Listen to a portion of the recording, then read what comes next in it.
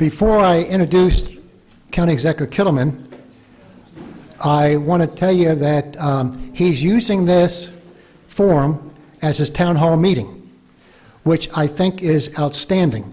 And that's why you have his people over here. This is being videotaped.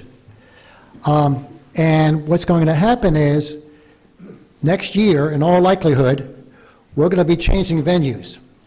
We're going to get a larger venue, and we'll be having his town hall meeting in a different area and using HCCA as that. And that's deeply appreciated. And there's another quote by Winston Churchill that I want you all to remember while Mr. Kittleman is answering our 21 questions. But I got to tell you, they get the first one is definitely going to be easy, and then they get a little bit more difficult. But Winston Churchill's quote is, quote, "Courage is what it takes to stand up and speak. Courage is also what it takes to sit down and listen." So people remember that, please, okay? So without a doubt, I introduce you to County Executive Kittleman. I'll be asking the questions. Okay, thank you, Stu. Just a couple things first I want to say. First of all, it's great to be with you again.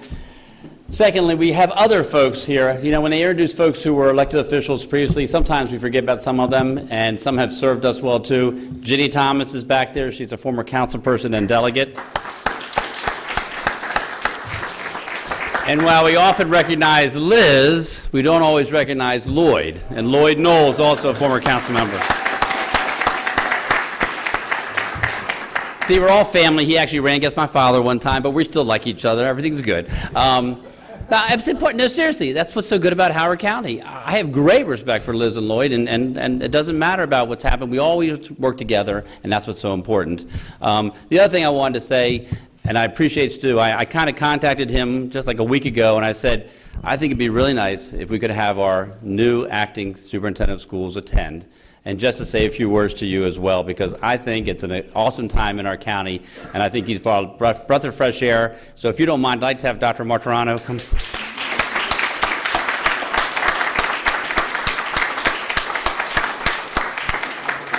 I just want him to come up and say something. Go ahead. Like I'm on a talk show here. Huge microphone. Thank you, sir. Thank you. Good afternoon, everyone. Good evening, I should say. It is an absolute honor to be here to serve as your acting superintendent. Our school system is a wonderful, cherished organization. It takes care of our 56,000 young people every day. Hearing all the dedication regarding our aspect of our taxpayer dollars, we recognize the significance of our school system and the dollars which support that every day. I'm honored to join on at a time when we've had great transition in the last several weeks. I'm on day 11. I really don't know what day it is, so just point me in the right direction as we move forward. But this is a time of urgency, a time of great response needed for our young people. As right now, as I've engaged in the school system, to make certain that our budget is fully balanced to meet the needs of our young people as we move forward. I thank our county executive, I thank our county council, because our total school system budget right now is $819 million. That's a lot of money to educate our young people, but we've been accustomed to a high-quality educational system where our children are competing at the very highest levels every day. We need to make certain that all young people are achieving. And so I'm going to be leading with a very strong, robust agenda about equity, making certain that not some young people are achieving, but all young people are achieving, and joining all of our county members in this very robust journey. I'm greatly concerned about a number of different aspects as we continue to work together over the next several months about some of the concerns of which I have, which we can do better. I'm greatly concerned right now about equity in general, but also concerned about our CTE program, our career development program. We acknowledge that we want all of our young people to go on to college, but not all of our young people are going to do that. So how do we respond to those young people who need some different pathways and some different options? I've had some wonderful conversation with our elected official about that. I know I've been blessed with the gift of gab, and I know a lot of folks have been talking tonight, so I'm going to quickly try to exit, but I do want to say that I lived in Howard County for 20 years. They say you can never come home, but I feel like I'm coming home. And the welcome has just been overwhelmingly emotional, reconnecting with friends, family, teachers who taught my children in the school system, and I'm here to serve the children of Howard County. I lead with a pure heart. I'm here to do nothing but to help our children. Thank you for your support, and just give me a chance to make the school system better than what it already is. Thank you very much.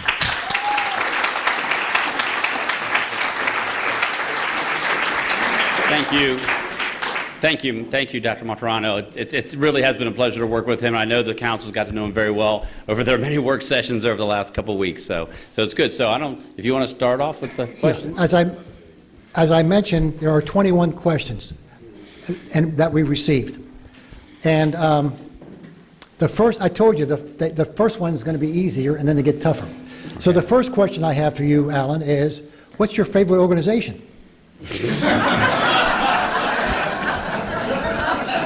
The Howard County Citizens Association. Right. Gosh. And my father's a former president, way back Wow. when, yeah. So you can go home now. Okay, thank you very much. It's been great being with you. You got 100%. You got 100% on that. Okay. The question is, the first one. You said that was the first one. Well, the second one. Okay. Good. You're listening, sir. That's what Winston Churchill said. I got these ears for it. Yes, terrific. First, the second question. What do you think is your major accomplishment during your tenure as county executive, and what would you do over again? Okay, major accomplishments. It's funny, I was talking about this with someone the other day. You know, in your first year, you're just getting there and you're dealing with some of the things that came through. I don't know if you remember, we had about a $15 million projected deficit in our very first year, so we had to deal with how we're going to help with that. So it took a while. And so now we're starting to see some things actually happening that I think are really awesome. One is the nonprofit center. And now it's great. Not the county government that's technically responsible for that, but we helped out with getting that to happen. And if you're not familiar with it, it's over on where Patuxent Woods, I guess it is, but where Snowden River Parkway hits Broken Land Parkway, you go straight across from Snowden River, where we now have the Hope Works is there, Housing Commission is there, and a lot of our other nonprofits, the Autism Society, Compass, which helps folks with intellectual and developmental disabilities find employment. Camp Attaway helps young people who have emotional issues, and a lot of really great people come together. And what's so nice about it is when they go get copy, they should talk to each other. When they go to the break room, they talk to each other because they share conference rooms, they share the break room, they share the copier. So now they all have this synergy. What's going on over here? I can help you with that. And they're all working together, and it's great for people who need those services. They go to one place. But what's really good about that is that by the end of this year, we're hopeful, and the council has been very supportive, and I appreciate that, is that we're going to make it actually the Howard County Community Resources Campus. We'll be moving Community Action Council there. And also been working with the state of Maryland, and they've agreed to move the Department of Social Services there. So that's going to be 2 whole buildings in that area for Department of Social Services. So now, if you have to go to Social Services, it's the same place you go to the Community Action Council, same place for the nonprofit. Our housing department will be there as well as our Department of Community Resources and Services, which includes our Department of Aging and Independence. So all of our basic human service needs are going to be in the same location. So you can literally, it'll be on a bus route, you can take a bus, stop in the parking lot, and literally walk anywhere in those 5 buildings and get all the services you would need in Howard County. To me, I think that's an awesome thing to have in Howard County. It's something that's people have been wanting for 20 more years, and I think it'll help folks be able to be home with their family more because they won't be running all over the county when they're trying to get these services, because I believe that's the most important thing, is to have people home and to be with their kids. My dad was a single father, and he was home every night. But a lot of folks have 2 or 3 jobs. They're trying to make things work. This will help them be able to be home more with their kids. I think that'll make a big difference. So that's one of the accomplishments. Another one, I think the courthouse, working on that is a big deal for Howard County. We've been wanting to have that for many years. I also believe that the preservation of the Tubman building. That's something that's very dear to my heart. If you're not familiar with the Harriet Tubman School, it was the last segregated high school in Howard County. It closed in 1965 when they opened up Atherton High School, just right next door to it. And for many years, it's been used as a building services for the school system. And many years, people have been saying we need to figure out a way to save it. And so working with the Harriet Tubman Foundation, certainly working with the school system, certainly working with the county council, we have been able to get the funds necessary to purchase a building where they can move their resources into another building, and we can save that location forever and ever and ever, and it'll be an African American Cultural and Education Center, because I firmly believe that you cannot let anybody forget what people have done in the past, because Howard County was not always the most accepting place in Maryland or in the world. Now we might be the best place to live in America, but back in the 50s, it wasn't that way. And I hate to say it, but it wasn't. And I don't want anyone to forget that, because when you forget it, then you're doomed to maybe repeat it. And I want to make sure that people know that.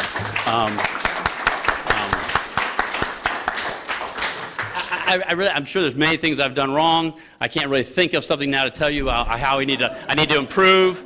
But I'm sure there's many, many ways. Frankly, we could have Mary Kay come up. I'm sure she could point out a few. But no. So I know there's a lot I could do better, and I'll try to do better. Yeah. Thank you, sir. Third question. Do you disagree with any of the conclusions of the Spending Affordability Assessment Committee? That's for you, Steve. What will be your major focus that you will pursue with their recommendations? Now, first of all, let me tell you, Steve Sachs deserves a lot of credit for taking on a task that is not easy. To get those 23 folks together, and they're all really good people. And again, I'm the first county executive to make sure that every council member had a person on that committee. I think it's important that we have buy-in from everybody. And so I thought they do great work. I know the transfer tax. I understand the rationale for that. I'm just not there yet. People come to me and say it's hard to buy homes anyway in Howard County. If you increase the closing costs, it makes it even harder. So that's the heartburn for me. I don't want to make it harder for people to buy a home in Howard County. But I understand the rationale. I really do. The ambulance fee makes a lot of sense to me as well. And our fire chief, I think, is really seriously working on trying to figure out a way if we can make that happen. Because what happens with that, just so you make sure you know, because some people are saying, oh my gosh, why would we charge people who can't afford to pay it, have to pay it for the ambulance? They don't get charged. The insurance company gets charged. If the insurance company does not pay, we do not send a bill to the homeowner or the person, the patient. They don't have to pay, and that's how almost every jurisdiction does it. So nobody would have to pay if they didn't have insurance, or nobody would have to pay if their insurance didn't pay. But frankly, there are a lot of insurance companies who pay it all the time, and Steve is right. And I was talking with some volunteer firefighters the other day, and it's probably true, even when our ambulances go somewhere else, because we do joint aid, go to like Carroll County or Anne Arundel County, they probably charge an insurance fee for our ambulance going to their county to help their patients. So, so we should certainly be looking at that too. So, yeah. Sir, because you answered the first three questions very nicely, I present you with the bottle of water. Thank you. Thank you. Fourth question. What is your major concern? Who wants to be a millionaire or something, Okay. What is your major concern regarding this year's budget? My major concern regarding this year's budget. Yes. I am concerned about borrowing. Now, I think we had to put the money in for the courthouse. That's a requirement. We're trying to do that public-private partnership. The council has looked into this tremendously, and so has the Spending Affordability Advisory Committee. We've hired consultants on that, and they basically have come back to us saying you need $105 million to put in your capital projects. Now, that's a whole lot more than we could put in 1 year technically, but we decided to go ahead and put it in at one time so we have it there so we can make it work, because you're never going to be able to find that money if you just don't do it. Chuck Yecker used to have a saying, if you gotta eat a frog, eat it all one bite.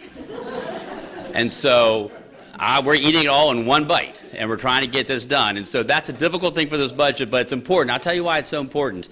We're looking at having maybe 60% county funding and 40% private funding. We're looking at the proper number there to make it work, but we have to have a buy-in from the council's already approved a resolution. I'm supporting it, and they'll be voting on the capital budget soon. It's important that we have that $105 million there, because that will get us the best bidders in the world or the country to come here. Now, we've had folks go to Dallas for a courthouse public-private partnership conference, and almost everybody there says nobody seriously will bid unless they know that the legislative and the executive are together, that the money is there, and it's going to happen. They just don't want to put, it might cost them $1 million to put the bid together. It's a $138 million project. So we need to make sure we have that buy-in. And so that's a little bit difficult knowing that we have to put that money in there, and also just the fact that Steve told you 85 million is what they recommended.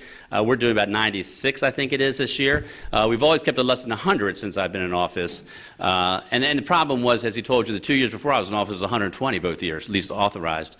And even though we could have said, hey, the money was less expensive then, we don't issue the bonds that year. So you don't know when the bonds will be issued. And so it didn't make much sense for us to do that back then. So we're trying to get ourselves back down. Yeah. Thank you. I'm going to ask the audience something because I want to make sure that you all are fully engaged. But we have a time constraint because we're going to wrap up at about 9:30. So I'm asking you, do you all want to have one and only one follow-up question to Mr. Killerman? Yes or no? You all want to do that or not? No. Oh, that's great. Great. I just want to make sure everybody's happy. This is like speed dating. I'm going to just go boom, boom, boom. Okay, go. That's great. Terrific. I appreciate it. Okay. Mr. Killerman, will our tax base be able to keep up with our continuing growth without an adverse effect on schools and other infrastructure, or do you foresee a need for a tax increase? I don't foresee a need for a tax increase right now. We certainly are able to keep up right now. The question? Hello. Hello. I don't know who that was. Okay. There's spies in here. But we look at it every year, and we try to give an idea of where we're looking in the future. But that's the reason why I think Steve made the good point about our commercial tax base. The more that we can have a strong commercial tax base, the less pressure is on our residential property tax. And that's why we need to make sure. That's why I think the Columbia Gateway, where we want to make it the Howard County Innovation District, could really be a great benefit to Howard County, because if we can develop that to be a real strong economic engine where we can have a whole lot more job development there and job creation and more commercial taxes, then that'll reduce the burden on us to have a property tax increase. Because as I think I've told you guys before, there's no way our residents pay enough to cover our school system. They just don't. I mean, for what we use. I am a father of 4. The county spends actually more than this, but let's say $10,000 a year per pupil. So that when my kids were in school together, that means the county was investing $40,000 a year for my children to have an education. I did not pay $40,000 in property taxes. But we have to have something to help us with that, and that is the commercial tax base. And so I think what we need to think about is how can we make that tax base stronger so that we can relieve that burden of our personal property taxes. Yeah. Okay. Next question is there a real vision in our county? What is it, and how are you seeing that it remains a continuous reality now and in the future? Oh, I definitely think that, well, I think that Howard County Citizens Association has a vision. I hear about it all the time. And from Stu Cohn. I know our council members, all of us, we have a vision for making Howard County, you know, the best place to live in America, to make sure that we have the resources available for everybody, to make sure our school system is world class. Now, you don't do that by just staying static. You've got to make sure you continue to improve. So the vision is to make sure that we have that commercial tax base, so that we have the ability to pay for the things that we need to have, so we can have the best teachers. You know, my father used to tell me, you know, bricks and mortar are one thing, but a teacher is the most important thing in the classroom. I mean, my dad used to tell me he'd rather have a good teacher with 50 kids in the classroom than a bad teacher with 10. And so we need to make sure that we can provide those resources to our teachers to make sure they're the best. So the vision we have, at least that I have, is to make sure that we have a place where people are going to want to continue to come here as opposed to leave here. And I know that causes some pressure for us, and it causes some challenges for us. But I tell people all the time, I'd rather have the challenge and the pressure of people wanting to live here than the challenge and the pressure of how to keep people to stay here. And so we're very fortunate where we are. So that's how I think we need to continue to move forward. Okay. There's more pizza back there, and we have cookies, and I don't want to have to take everything home. Thank you. Do you think there are inconsistencies through press releases and public statements? For example, downtown Columbia, Columbia Gateway, and Route 1 are all three described as the quote-unquote economic engine of the county. Can we really have multiple sites without creating competition between the three and detracting from areas like the Routes 1 and 40 corridors? Oh, you got to have more than one economic engine. You have to have it. You have to I only ask questions, sir. I know. Well, I didn't say you're wrong. Well, but no, we have to. We have to have as many as we possibly can. You left out Maple Lawn. I mean, Maple Lawn's a tremendous economic engine for Howard County. So to say that they're economic engines is accurate. We need to have as many as we can possibly find. Route 1 continues to be one. Gateway is just the one that people are talking about now because there's so much, 900 acres of land.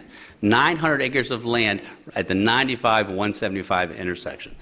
That is a tremendous opportunity for us. And again, an opportunity for us to make sure that we have the amenities and the resources that our residents demand by making sure that goes forward. But you can have multiple economic engines. Okay. What change in the county charter could bring the public school system under greater county scrutiny and supervision? Having one entity, the county government tax, and other HCPSS spend without regard to where the money comes from is clearly not working well for us. Well, the Department of Education is a state agency. And the county cannot do anything in our charter to prevent them from doing what they're doing. We don't have that authority. Now, those in the state legislature, you're welcome to tackle that if you'd like to. But no, we don't have that ability. Under state law, we have the ability to provide them funds in a category. They have the complete authority to decide how to spend. Right, doctor? So we'll make sure they're there. They have the authority to spend within those categories as they see fit. The one thing we have going for us that some jurisdictions don't is we have an elected school board. Those individuals represent you just like I do. And so the goal is to make sure that we elect people in the school board to help us facilitate that. Yeah, Mary Kay?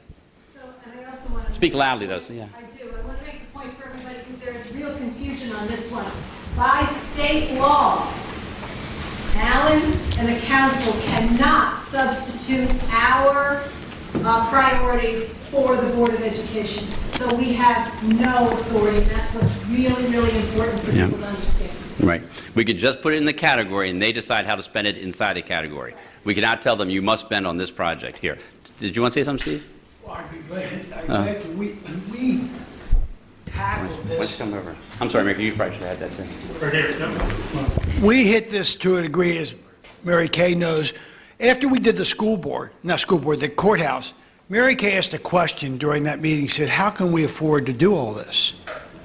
And we got back, our group, we had 5 people presented to the council. We went outside and we said, when are we going to hit the elephant in the room? And the elephant in the room is expenses within the county.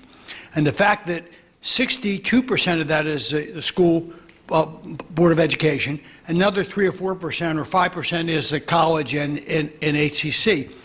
And we also, one of our recommendations was that we do basically a structural stress test for the county and do that on a periodic basis. The problem is, and it's got to be voluntary, for just the reasons Mary Kay said, that all the stakeholders work together to sort of open the windows and look for ways to do things. I had this question for the leadership, Howard County, and they said, we agree with what you're saying, but what do you do? And it said, our role in spending affordability is not to be prescriptive, but I've lived here 40-some years, and I believe there's enough intellectual capability and capacity within the county to figure this thing out. But it requires everyone to work together and figure out how do you work smarter, how do you work better, without in any way taking away the quality of education. And that's the challenge. It's really tough when you have $39, $38, $37 million in new revenue coming in, and you have the school system requesting $64 million in new revenue. You just can't do it. It's just not possible. And so we have to figure out ways in which we can make it work. Thank you.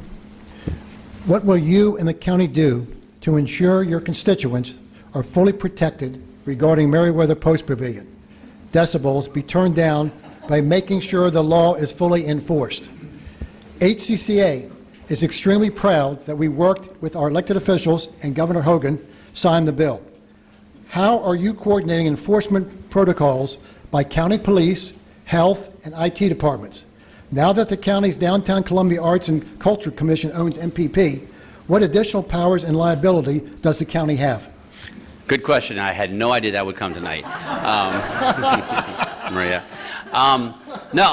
Once the legislation was passed, I actually asked our health department to start monitoring it right away. So we got to start seeing where it was with the new levels so that we could start letting Meriwether Post know, hey, you know, you're already violating this, but come June it'll be a violation that you'll have to pay for. So start looking at that. It's my understanding that the health department found actually one concert already went over the level. And so they contacted Meriwether and told them, we're to let you know that this one was over the level, you need to get that down. And I think that they either acted that night or they were at least advised about that. So we will continue, and we will make sure that the health department, I've asked them to monitor it, to make sure we look at those levels, and we've already started. And so that's what we will continue to do. With DAC, I don't think there's anything different there. I mean, they're a nonprofit. We don't control the DAC. And so they'll be the owner, and they'll be the ones we'll be contacting. It makes more sense to probably contact Meriwether initially because they're the ones with the switches to make the sound go down. But we'll be working with them, and we'll continue to make sure that the law is followed. And I want everybody to know, this is not just Meriwether, this is any outdoor venue. So the Chrysalis is involved as well. No problem. We will make sure it's monitored. Okay. And I want to say also that Dr. Maura Rossman, who couldn't come here tonight, she's the director of the health department. She told me personally that she will try to do everything under her power to make sure that the people are happy. Good. She told me to make sure I say that. So tell her I said that. I will tell her you said that. Thank you. Next question. Do you have any concerns about the usage of TIFs based on recent litigation from developers regarding the Columbia TIF? Are there any changes to these types of plans you feel should be made to avoid future litigation, especially if you plan on supporting this instrument for Laurel Park with its proposed 1,000 units? I think TIFs are a very useful tool. Howard County does not use them willy-nilly. We've only had 2 now in Howard County's history. I think if it meets the requirements, I think it's something we should do to encourage development and encourage economic growth.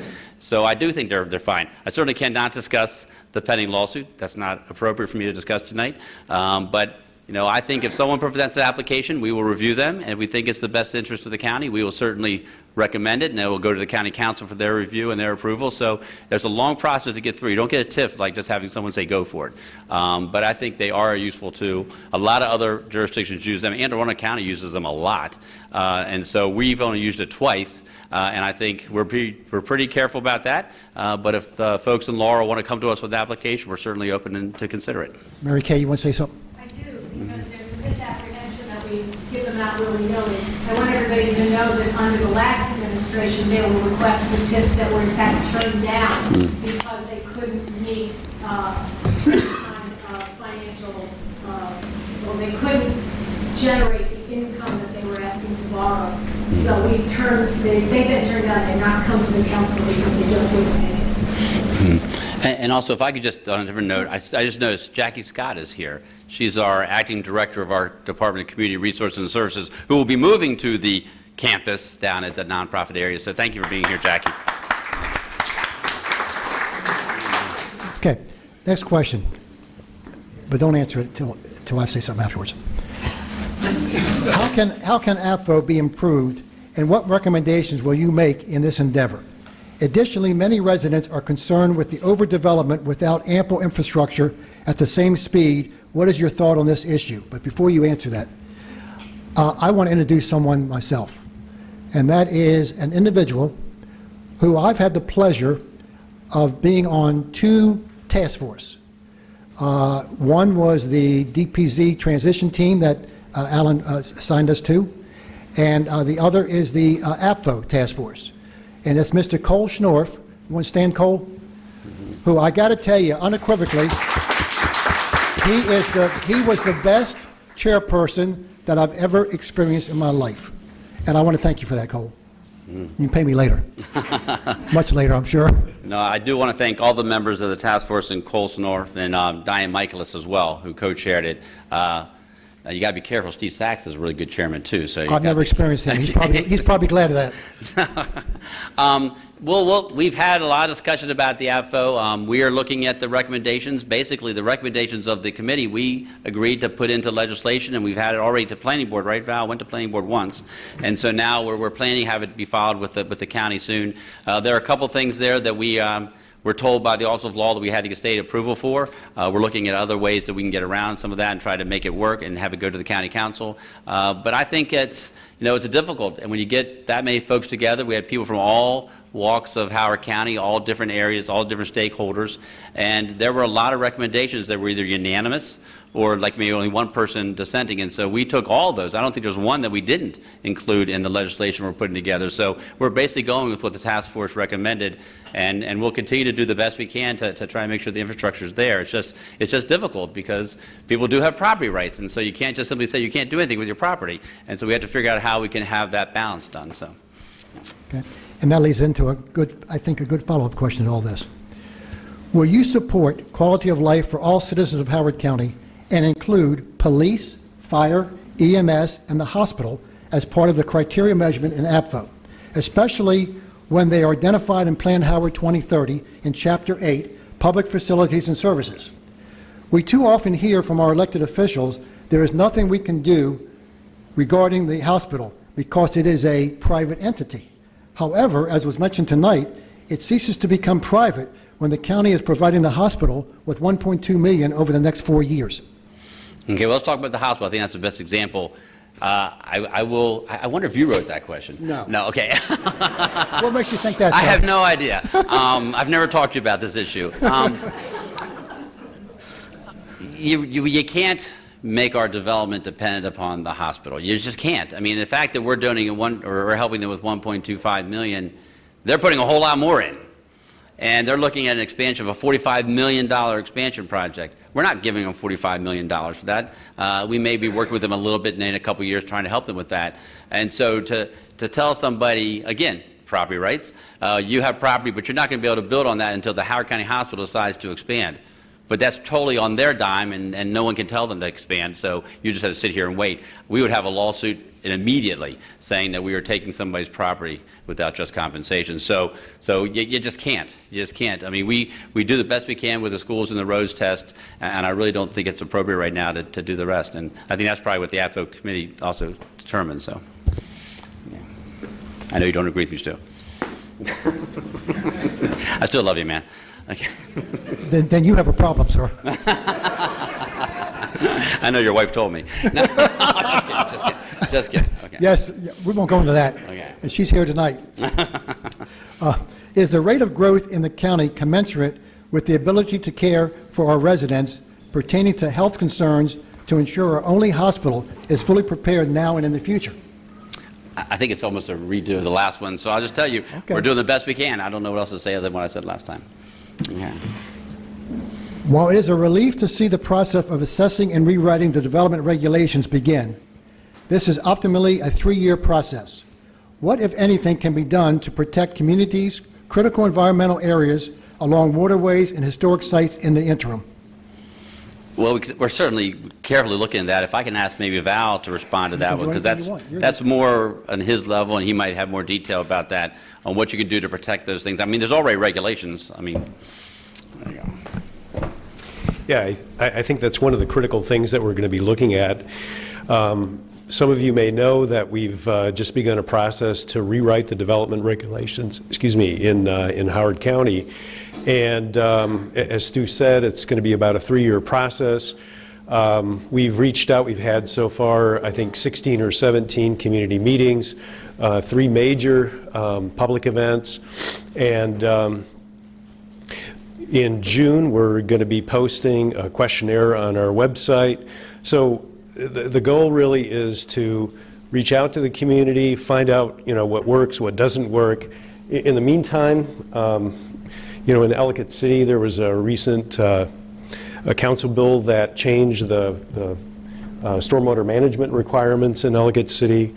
We're reviewing everything very carefully, but really the focus needs to be on the rewrite of the code. Until that time, it's really hard to say, what kinds of changes we'll see. But, so far, we've got something like 500 comments from these various meetings. We're going through those, we're sorting them, we're categorizing them. That information is going to be posted on the website, and I'm sure there's an environmental category there as well. There is, sir. Thank you, Val. Also, I want to thank Val. I know he meets with you regularly, right? Yeah, why don't you go ahead and say it? You're better than me. Yeah. Yeah, HCCA is very, very fortunate. We have a very, very good working relationship with DPZ. And not only that, when I say HCCA, I'm not just talking about the board of directors. We have about 4 people representing various parts of the county. Ted Mariano, Brenda Stewart, guy over there, Mr. O'Hara, yeah, O'Hara. And they actually are terrific spokespeople, quite articulate. They know the zoning like other parts of their anatomy, I'm sure. I tell you what, I got to tell you folks, I'll tell you right now in public, I respect the heck out of these individuals here because we communicate online and everything, and it's great. And working with DPZ has been really good. You have to talk and communicate. You're not going to get everything you want, and I don't expect to get everything I want. But there has been some things that we have received that without talking we never would have. So Val, thank you. Yeah.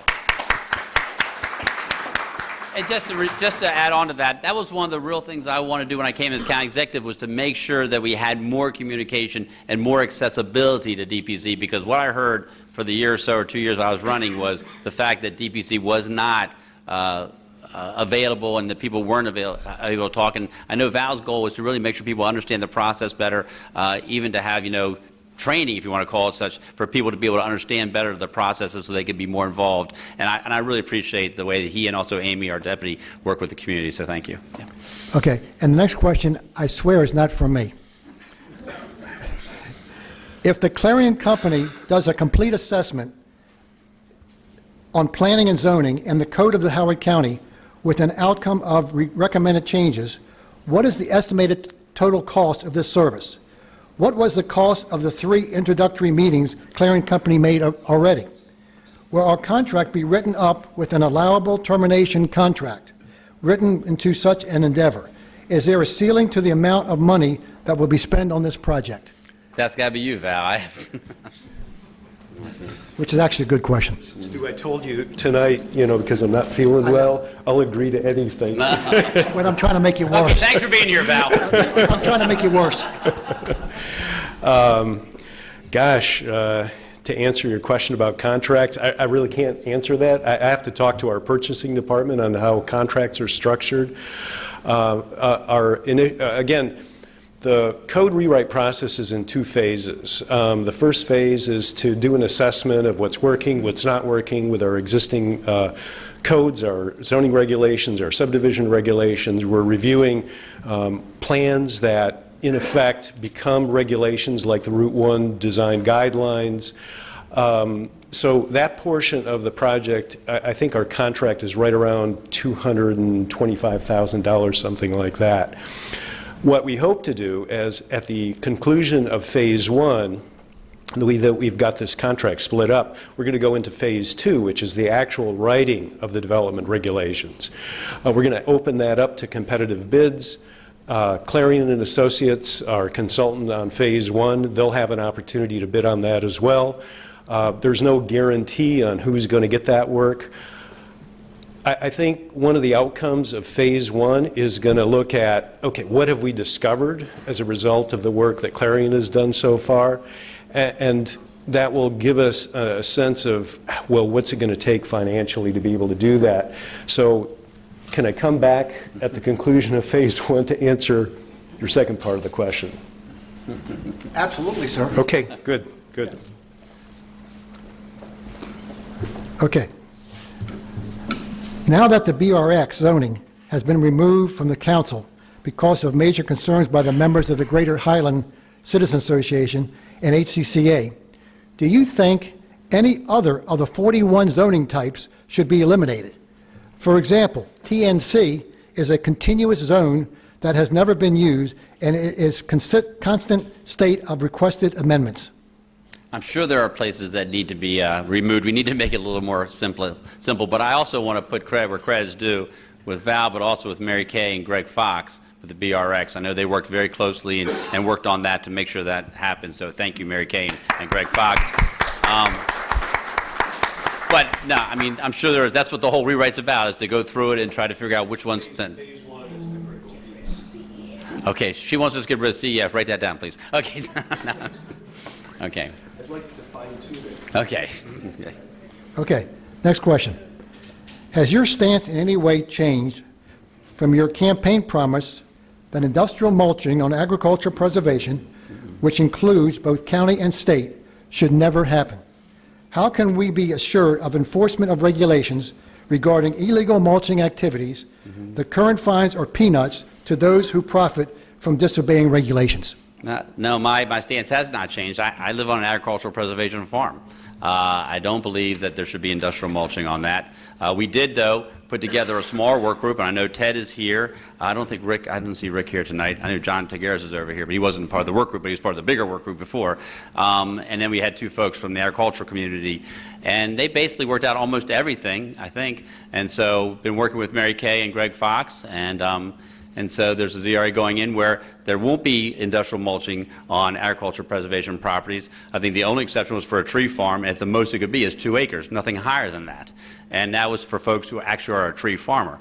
I know Rob is here, Long, and he talked to me. We met the other day, and John Tagueras was there and others to talk about the issue across the street from him. And I know they'll be working on the violation there, possible violation. I know that's a pending.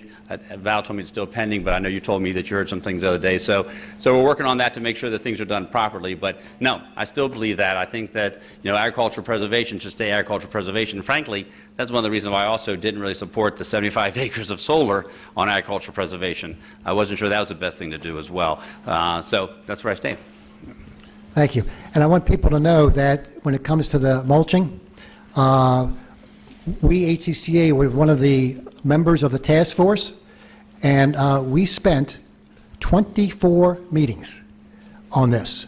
So it's not something that you can just sneeze at. I learned a lot. Now, speaking of solar, it's good segue, sir. Do you have any concerns about the large area of farmland allowed to be used for solar activities on agricultural preservation properties? You must be a soothsayer. Karnak. Karnak, yes. Yeah. The limit recently set is extremely high and much higher than other jurisdictions at up to 70 acres. If not, why not? Okay, as I just said, I don't support, I didn't sign the legislation. I don't think it should be that high. And the other thing that, you know, I should let you know, are those who might have agricultural preservation properties, we actually recently talked to our Office of Law about this and some of our bond counsel, because of course we use tax-exempt bonds to purchase those properties. We have been advised that a solar farm would violate the tax-exempt bonds. And so if somebody is currently getting paid, for example, my father got into the program in 1992. His estate, or my sister, my brother and I, are being paid that now. Now it'll be done in 30 years, so it'll be 2022, it'll be done. But until that happens, the county has to advise anyone who has an agricultural preservation property they cannot do a solar farm, because that would violate, of course, according to our bond counsel, the tax-exempt bonds. What would have to happen is we'd have to sell taxable bonds and replace that with the tax-exempt. It would cost the county some money, and so we actually have been putting out a policy to let folks know that we're not going to accept that. They will not be able to do that, because we also have an easement interest on those properties as a county, and so it's not in the best financial interest of the county to have that happen if we have to go to taxable bonds. So, yeah, so that's where it is right now, and I wish it could be kept smaller, but the legislation did pass. Why didn't the Office of Law advise you of this early on? This issue was raised very early in the process, and somehow the Office of Law ignored it. What was the rationale for just passing over this big problem? I can't give you that rationale, because I found out about it later and talked to them about it, and we got the information we have now. So, but I think it's okay as long as we got it now. I mean, regardless of what the legislation is, we can say, because we hold the interest in the easement, we can say we're not willing to let that happen. And so, would it apply to malfeasements as well? No, that's state. So it's just the county easement. We don't have any authority over the state. Where a bond was issued. And they're still being paid. They're still being paid. Yep. Okay. Since Columbia's 50th anniversary celebrations continue to praise Jim Ralph's vision, why were the rules changed to allow new buildings along broken land and little protection parkways to be so much closer to the street than those built by the Rouse Company?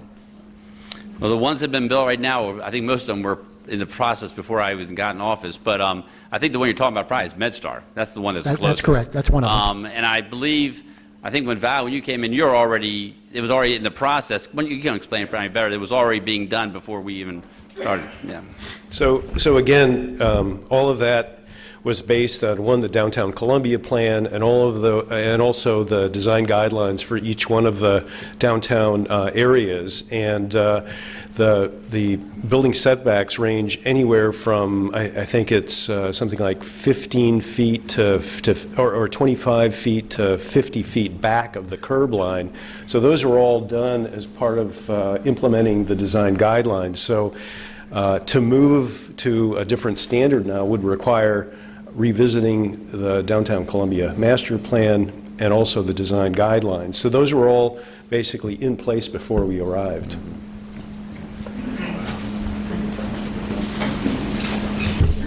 And there's nothing more you can do about that? Not for that building. I mean, we could look at future buildings, yeah. That would be nice. We would appreciate that. Okay. What does DPZ and the county plan to do regarding the missing NT comprehensive sketch plans and the impact that this has on the zoning process? Again, this is more you than me. I'll be happy to sit down. I'll be here. I'd be happy to do your next town hall meeting, Alan.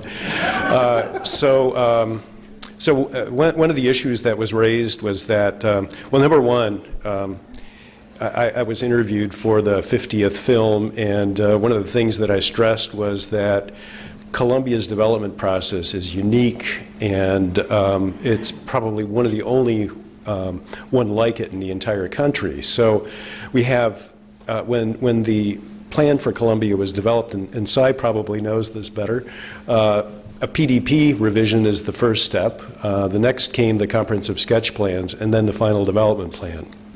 So we were looking for the comprehensive sketch plans because they're referenced in modifying the final development plan. Well, it turns out that when the county moved out of the building when it was renovated, there was a review of all of the documents, and during that process, somehow those documents were destroyed, the comprehensive sketch plans. We've talked to the Office of Law about that, and our kind of conclusion is that the FDPs reflect the intent of the PDPs, the comprehensive sketch plans, into the final development plan. So right now what we have to rely on are the final development plans, which we do have.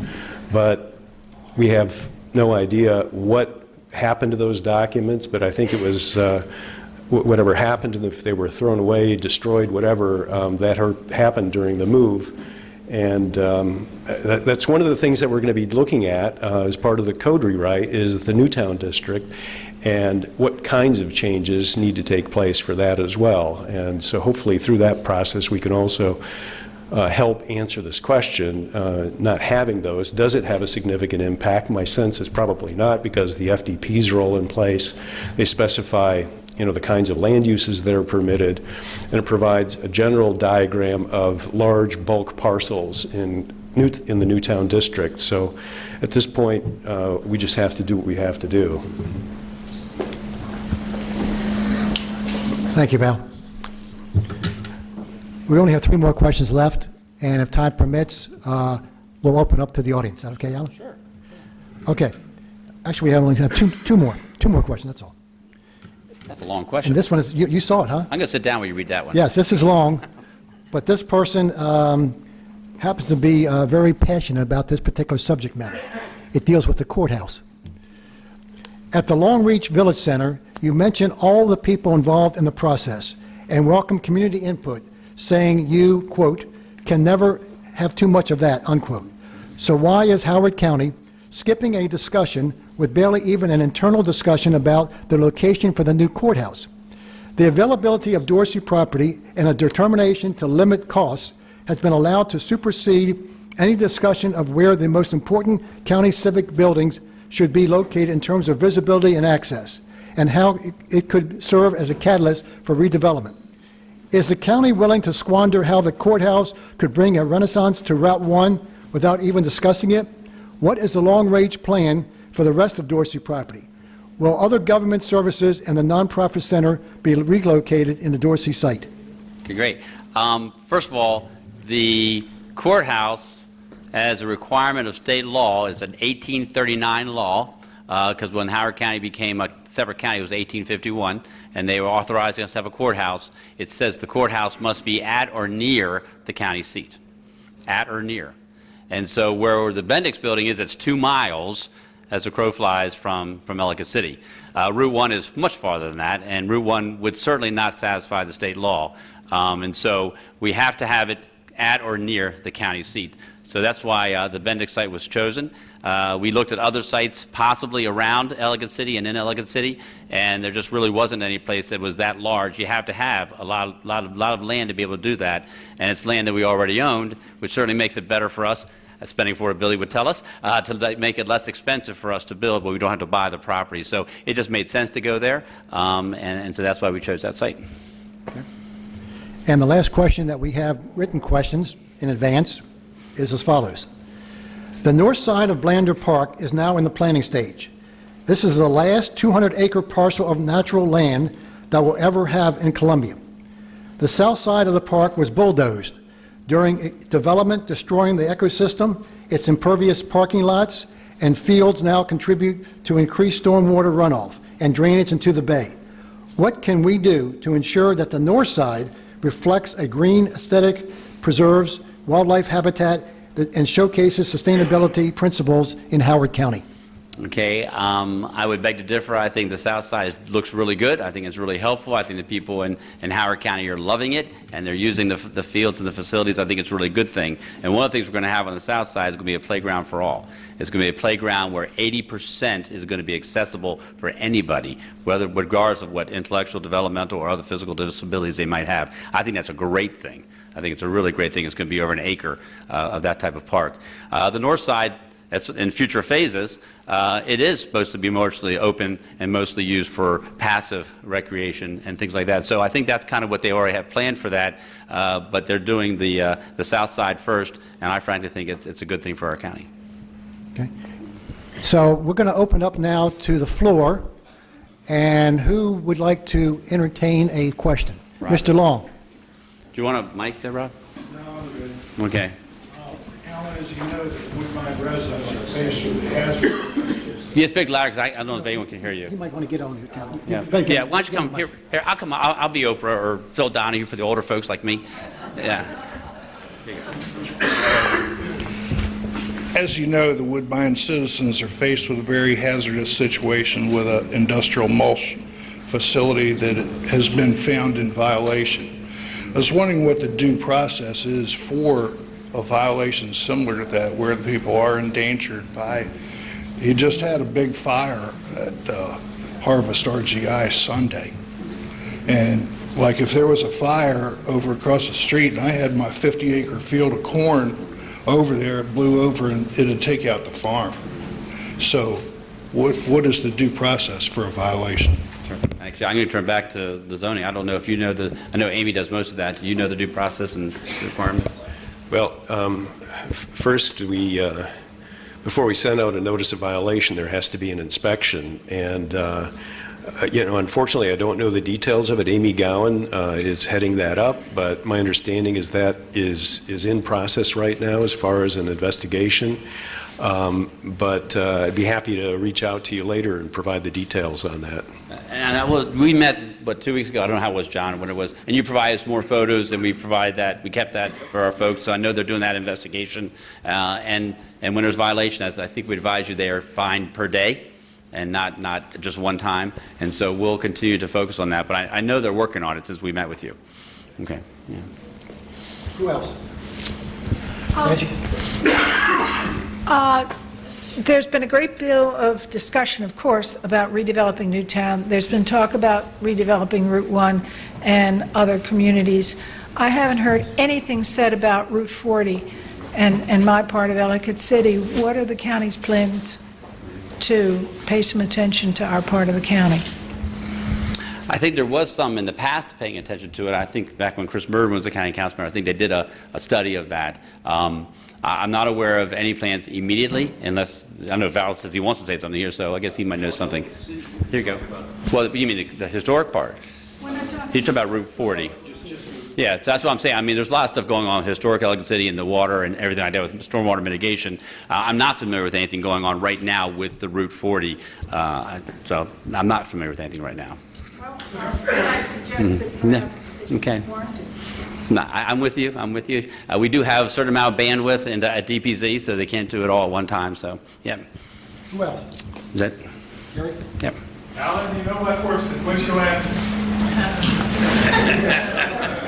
Please, camera. Alan, you know my question. What's your answer? You're talking about body cameras? That's right. Okay. And you should have seen that we have a pilot program being put out. They're going to do 2 pilots with 2 different vendors. I think it's 45 days each, and they're going to put them on certain officers. I think a lot of the community outreach officers and others, and then they're going to reevaluate after the pilot program is over. So that's where they are now. So, 45 days beginning when? I don't know when it starts. I can get that information to you, but I know that it's starting soon, and it'll be 45 days with one, and then they'll do 45 days with another, and they'll figure out which one's the best one to use and how they want to move forward. Then there's another 90 days before you get cameras on all the offices. Well, we're going to evaluate after we do the pilot. That's why it's called a pilot. And so as soon as we have that, thank you very much. Who else? Was Joel? Oh, okay.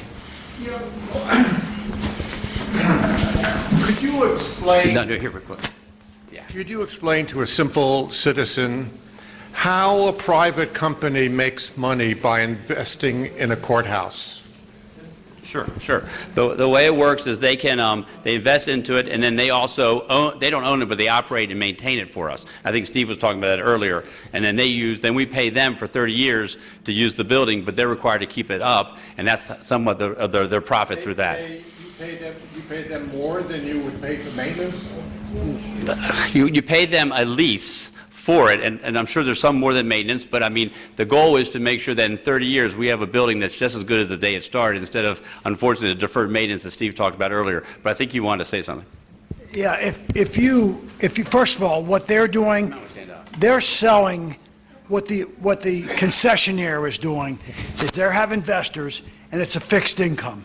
They're investing in a 30-year, they're going to get a fixed income return based on the contract with the county. What we as a committee saw, and the advantage of that is it's de minimis in terms of the cost differential over the 30 years versus the county doing itself, but we're assured of a much better product. The standard set that will be set in the lease and the contract with them, which will be done by attorneys that are expert in these P3 programs, will set standards and accountability that they can lose their investment if they don't comply with it. So we have a standard at the end of 30 years that is compliant with what it should be in 30 years. And if you looked at things, and I know Mary Kay, we had this discussion, you looked at like the jail right now, which is another looming issue, and you look at the condition of the jail, which was a county bid, because you have a bid for the design, you have a separate bid for the construction, and what you end up with in low bid, and I worked for the Rouse company at one point, and I saw what value engineering is when the MBO of that contractor is for this period of time, and so the value engineering takes cost out, which increases cost in the ultimate maintenance of that building. So if you look at the overall value over 30 years, it was the most, and we have a lot of smart people who are on this committee who had no stake in what the hell the decision was, that it was a better value, it was de-risking it for the county, it was ending up with a better product at the end of the 30 years, and it was a real value for us, and created, it wasn't any giveaway, we own it, but we have them responsible for the maintenance and for in the design, when you put them in that place, it incentivizes them to design it in such a way that's going to give a better return and a better life on that building versus low bidding each piece of plastic or whatever in the building. Right. And I'll tell you, I'm sorry, wait a second. A building that's built this way after 30 years? They've been doing courthouse projects all across the country with P3s, and this is actually more of a hybrid P3 where it's not all private funding. And I'm just telling you, we've heard very good reviews from people talking about how the building is kept up. So But have you seen one after 30 years, what it looks like? And I've seen one, I don't know what type, most of the P3's done. Yeah, probably less than 30 years, but yeah. More or less, they started out as infrastructures. Most of the early P3s were infrastructures. We looked at, and the consultants talked to, I think in Long Beach, they did one. And we can only know at a point in time, is everyone happy with it? And the reports back that we had was, we spent a lot of time with the consultant. They had a financial consultant came in. The committee did a lot of time on investigating P3s. I've seen enough P3s from my other business that I'm in where they've really worked well, where they've been a positive win-win for the government and for the county. It's not a boondoggle. I think the sense is if you got private business in there, it's just someone getting rich. And the reality is first of all, there's nothing wrong with making money. But if you have the right standards and criteria in there, you can do it in such a way that they make money, but we get a big win on the other side because it takes out some of the inefficiencies that happen. We have great people in this county and great employees, but it takes out some of the inefficiencies that occur within governmental projects. Right. And so, and I also tell you that if it's $140 million, it would take us forever to be able to do that just by ourselves. I mean, we just don't have the resources to be able to do it that quickly. Yeah, John. I'll get you next, Joel. Alan, I'm a little confused. We're going back to the question that was number 18, I think. Jim Rouse's vision was kind of unique, and it keeps on being referred to during our 50th celebrations. And what concerns me was you said, well, yeah, maybe the MedStar building is a bit close to the highway, but that was all something that occurred before Val and you were in office, and that maybe in the future the buildings could be looked at somewhat again, move back. Then Val said, well, wait a minute, the 2010 downtown plan got rid of any setbacks, and it doesn't see going back and changing that legislation anytime soon. So that tells to me that really MedStar is the model of what's going to happen in the future.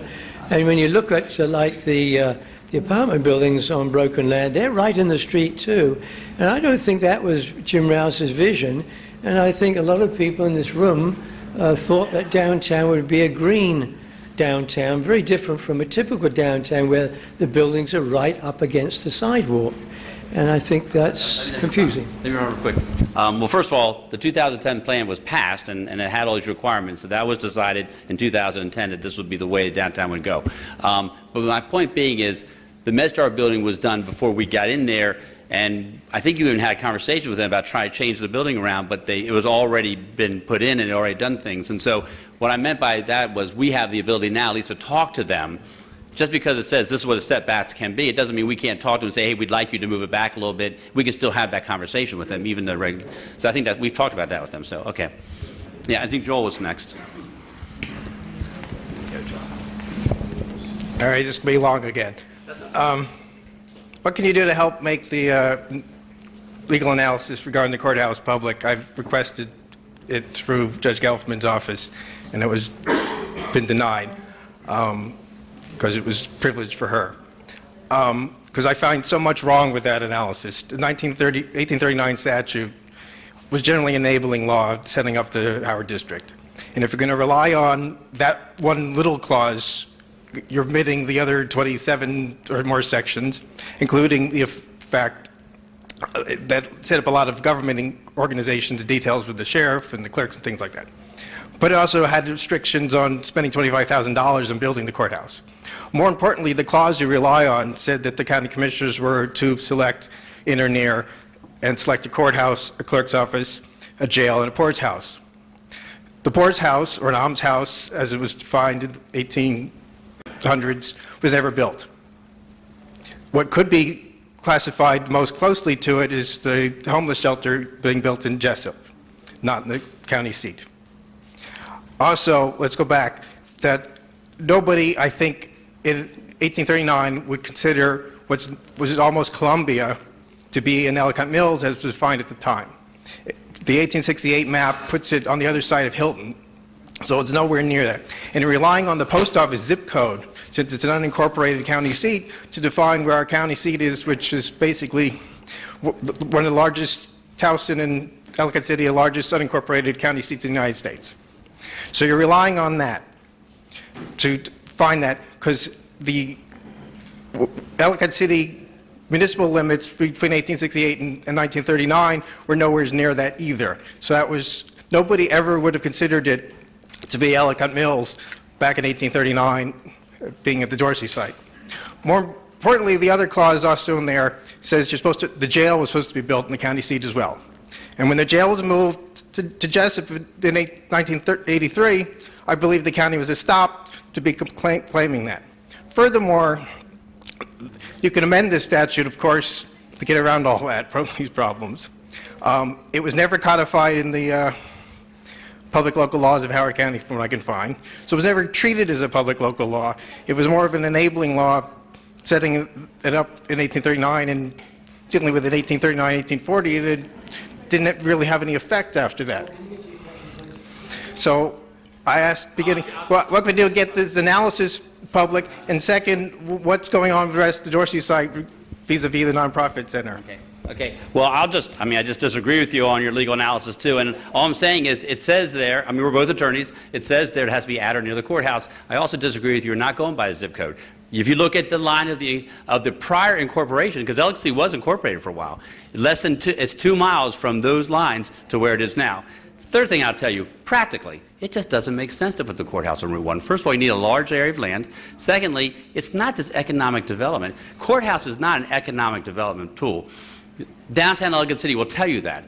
Actually, having the courthouse moved to Bendix will help Ellicott City, because we'll be able to use the area that's the courthouse now to be something that will be used 7 days a week, more than just from 8 to 5. Right now, the courthouse in Ellicott City is used 5 days a week, 8:30 till 5 p.m., and everybody goes home.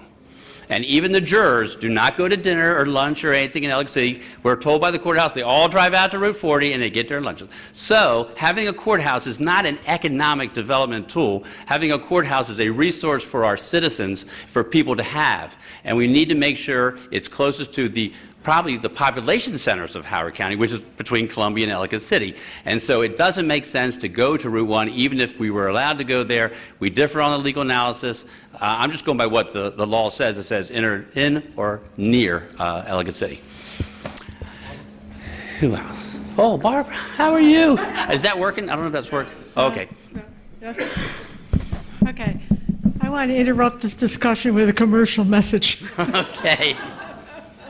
There's been a lot of talk about just a few subjects, and since this is your, general community meeting, I wanted to do two things. I want to thank you for many of the things that you have done since you were elected. It's always nice when you work for somebody to get elected and they actually do something you like. And I'm thinking of, for example, in Oakland Mills, the county did not come in and gobble up one more piece of property to turn into housing that would have been detrimental to our community. I really appreciate that, and all of the other things you've done for Oakland Mills. So that's the commercial part. Okay. I wanted. But No. I don't think I have anything to ask for. I just want you to continue, not to forget us in all of the other problems and projects that you have, because the older villages of Columbia really continue to need all kinds of attention with our deteriorating housing, and programs are needed to focus on the older villages of Columbia. So thank you what you've done. Thank you, Barbara. And don't lose your focus. Thank you very much, Barbara. What Barbara didn't say was, when I was on the county council, we worked together, and that's great. But also, I tell you, I'm excited about the pedestrian bridge, and I really appreciate working with the Oakland Mills folks, because I think that's going to be really good once that's done, to be more of an iconic bridge, so people will know it's Columbia when they get there, and that people feel more safe going across it, which I think will help revitalize somewhat Oakland Mills, because people will be more active to go back and forth. And also with the Renew program that we're working on, that had, the funds weren't there a couple years ago, but now they are with the help of the county council, and so there'll be money there to help people to renovate their older homes, so new people can move in, and if they wouldn't move in because they have to have a new roof, we can help them be able to get the money to put the new roof on so we can have new families coming in, because the best thing to do to revitalize an area is to bring in new people and new young people and have families there. So I'm hopeful that all happens. So yeah. I'm going to allow 2 more questions, and that'll be it. Susan. Ms. Garber? How are you, Susan? I'm good, thank you. Can you share with us any predictions on where the new proposed detox center will be located?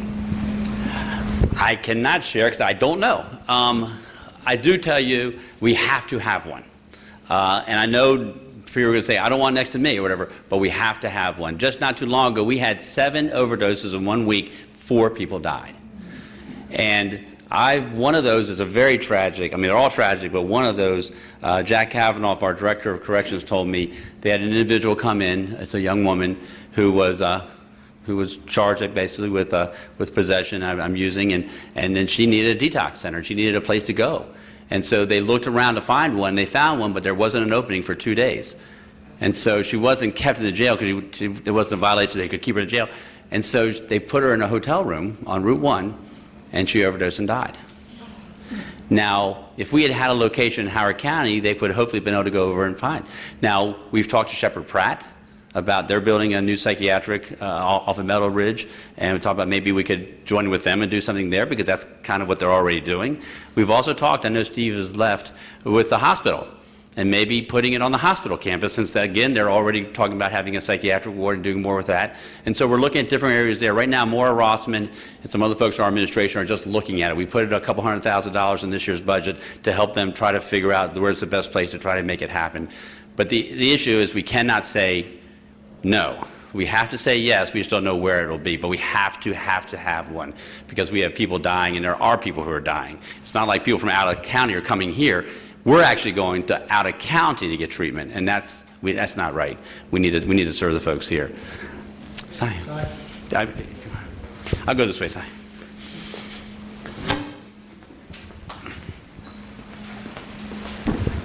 "50 years ago, I had the great pleasure of working with Jim Rouse and Mort Hoppenfeld and some other people, and the big challenge encouraging me to come here in that period was the fact that we were going to build this great downtown park called Symphony Woods.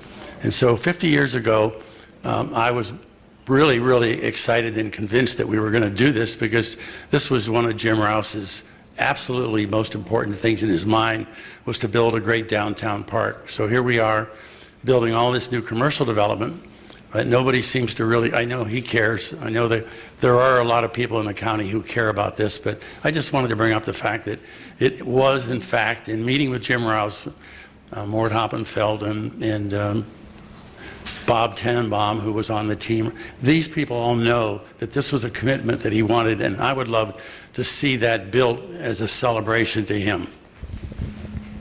And I want to thank Si.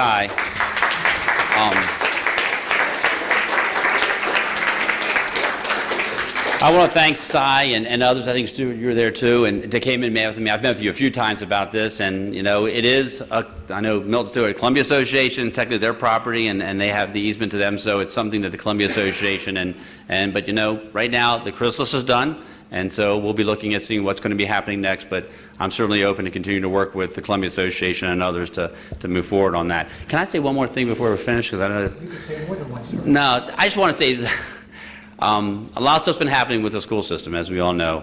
But one of the things that happened is that one of our Board of Education members resigned.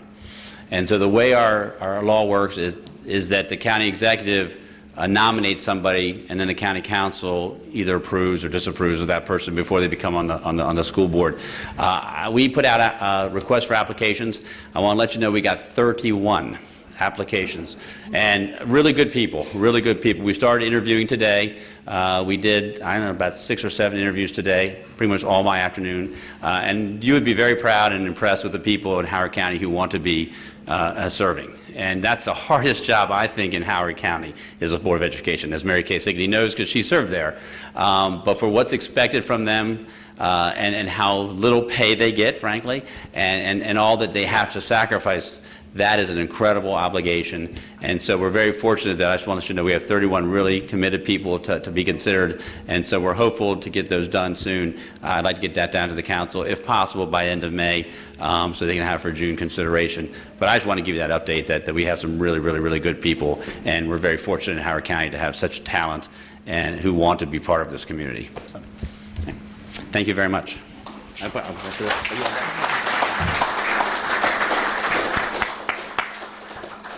On behalf of the Howard County Citizens Association, HCCA, we cannot begin to say thank you to our guests, and that's all of you, and our guest speakers for coming out tonight and sharing information, because without sharing information, we'd have none. And Alan, thank you for answering our questions. This is being videotaped, and it'll be on your website. So when it's out there, I will be happy to tell you all the link. You can go on their website, but I'll put out the link on our listserv. That listserv, there's over, so you all know, there's over nearly 300 people on that listserv. A number of them are elected officials, so they're seeing what's being put out there. I know. Yeah, thank you. I'm glad you admit to it, sir. Thank you. But the next HCCA annual meeting will probably be at a different place than this, because, as I say, that the county exec has offered us to be a part of his, as is tonight, his meetings, town hall meetings. And quite frankly, I think that HCCA, and I know it is, we feel honored that he's using us for that venue. So I want to thank you, Alan. And don't forget, we have the film that is going to be award-winning, and I expect everybody in February to be on the red carpet. But we're going to see you in September, and I'll, of course, go out many times telling you all where it is. It's at Howard County Community College, when, etc. And I expect everyone to be there. And as you saw tonight, I hope you saw tonight, how rewarding I think it is. And it means a lot. It's not put together in a day. So, any event, thank you all for coming, and you can best believe that HCCA will continue to do the endeavor that we try to do. So thank you.